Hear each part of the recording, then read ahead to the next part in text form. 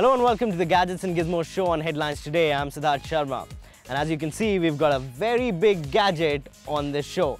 Before we begin, let's tell you what's our lineup. On the show this week, I drive a car. Sahil reviews a flashy colored smartphone. And there's a new rugged, sturdy camera from Nikon.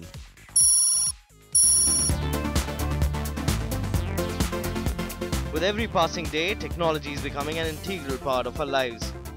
Our smartphones empower us to perform many functions of day-to-day life. It makes your life easier, and now it's all set to sync up with your car.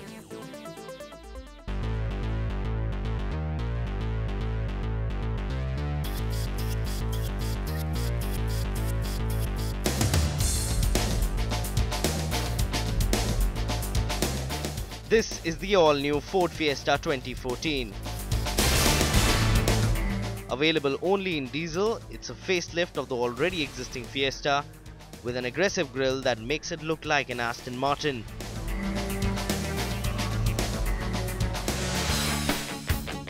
The design lines of the car are bold and gives the car a superb, flashy road presence. It is also more aerodynamic now. The interiors have been kept similar to the existing model. However, what's new on this model are rain-sensing wipers, push-button start, ambient lighting and Ford's patent sync technology. And yes, it sure is good. We have seen the Microsoft Sync integrated in the Ford EcoSport before. So what is new on the Ford Fiesta? The biggest difference is AppLink. Okay. So it offers you to operate the smartphone applications. Not only your smartphone phone call or music, but also the applications. So that's a bigger difference. Please say a command. Call Anusha. Calling Anusha on mobile.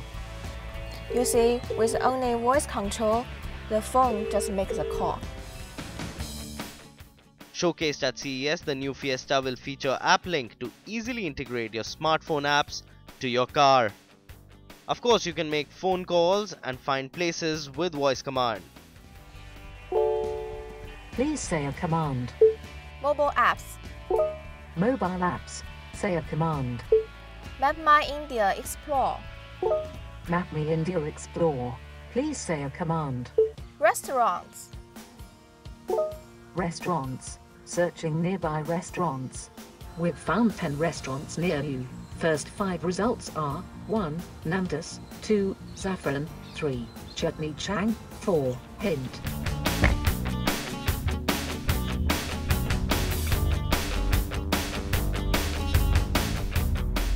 The car sure drives smooth in city, highway and back roads, but then again, just 3 apps, the time being. Alright, so now we are inside the Fiesta, the new 2014 Fiesta, and it's got something called Ford Sync with AppLink. Did I say it right, Drew? Yes, that's correct. So what is this all about? So Ford Sync is basically a partnership between Ford and Microsoft to bring sync technology to the car. And this is the second generation.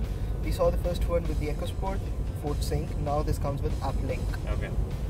So what does the AppLink actually mean? You know, there's, if I'm not wrong, you can now control your smartphone apps sitting inside your car without touching your smartphone. Right. So basically, Ford Sync is a way to use voice control to navigate most of your phone functions, including calling and reading your messages, controlling your music playback. With AppLink, what you get is that there's specific applications which have been extended with app sync capabilities, and you can use sync on your car to control those specific applications. Now that is something cool, but there are just about 3 apps for it. Don't you think that's like a little low number? That's definitely true. Starting off with just 3 applications, of which 2 are Map My India, and there's another cool application called Glimpse. It's a low number for sure, but I think the onus lies on Ford to start pushing this, and specifically bringing the technology to the mid-range segment. That should help increase the target audience as well for it.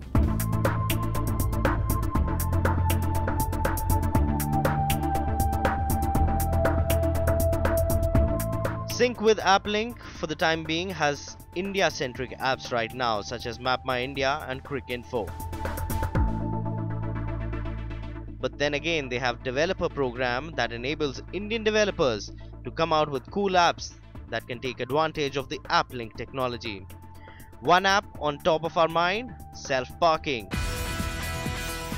Features such as Sync and AppLink have been seen in high-end luxury cars in the past, but it sure is exciting to see such technology come in affordable sedans. The thing is that we have phones like the Moto X, which have an active display on every time. So I would rather not go for a 10 lakh rupee sedan, buy a small car, get a nice cell phone holder and put my Moto X over there, and I can talk to the phone. You just talk to the car and the Fiesta as well. That's true to some extent, but then again, I think Ford's focus here is more on security and enabling voice control navigation so that you get a simplified interface on your display in the car. There's no distractions, and that means you have a safer ride as well.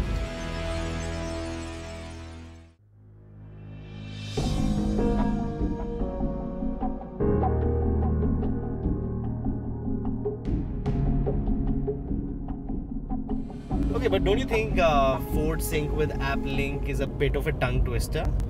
That's true to some extent. I think it's just too long a name to get the consumer interest. Maybe Ford Sync itself will work or get something even more catchy. Well, don't you think now that we have a car company also which comes out with unimaginative naming when it comes to technology? Seriously guys, we should definitely write a letter or something to them. Yeah. Yeah, that'll be old school. Yeah, that's what we're going to do.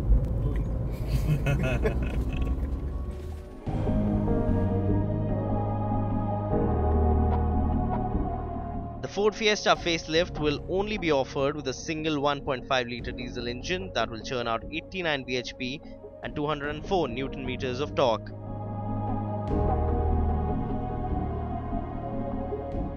With an ex-showroom price between 7,69,000 and 9,29,000 rupees,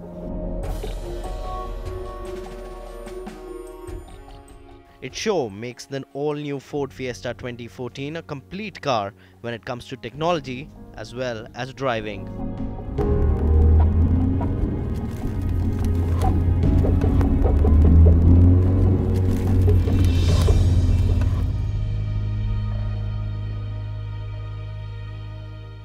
Now, no matter how much technology you put inside the car, you still can't get enough of your smartphones. You always want that big screen experience with good battery life and of course a very good camera. So up next on the show, we get you a review of one such device from HTC.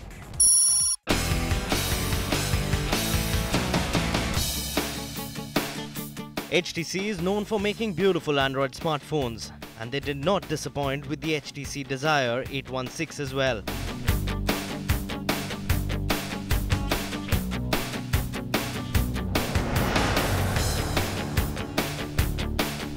This is a phablet with a 5.5-inch display and weighs 165 grams. The design lines are clean and the grip is a bit slippery due to a glossy plastic back finish. Desire 816 is a dual SIM smartphone with nano SIM compatibility. Overall, it has a stance of its own and definitely looks appealing.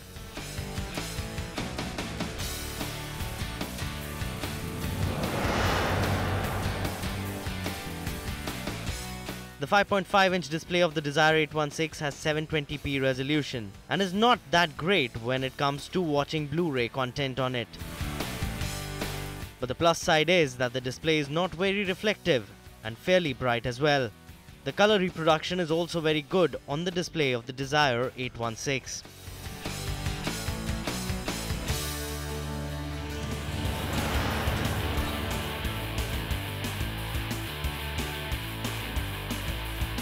HTC Desire 816 is powered by a Qualcomm Snapdragon 1.6 GHz quad-core processor with 1.5 GB of RAM.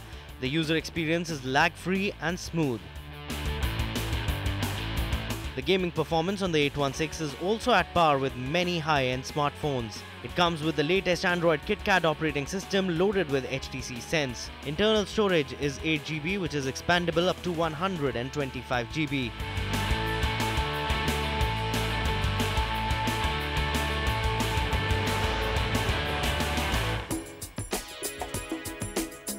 Unlike HTC's flagship smartphone, the One M8, which has an ultra-pixel 4-megapixel camera, the HTC Desire 816 sports a 13-megapixel BSI sensor rear camera with LED flash that captures crisp and detailed images every single time, irrespective of the lighting conditions. There is also a front-facing 5-megapixel BSI sensor camera for selfie lovers, which delivers superb performance.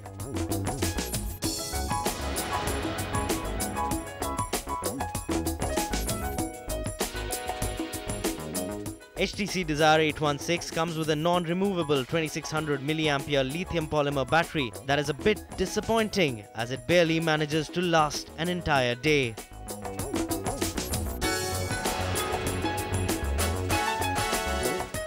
With a box price of Rs 24,000, this is one desirable smartphone as it offers a good immersive experience, a good display and a smooth performance. But if you are looking for a marathon runner when it comes to the battery, you can give this one a skip for now. And with that, it's time for us to take a very small break on the show, but you guys don't go anywhere because there's a lot more technology action coming your way on the other side.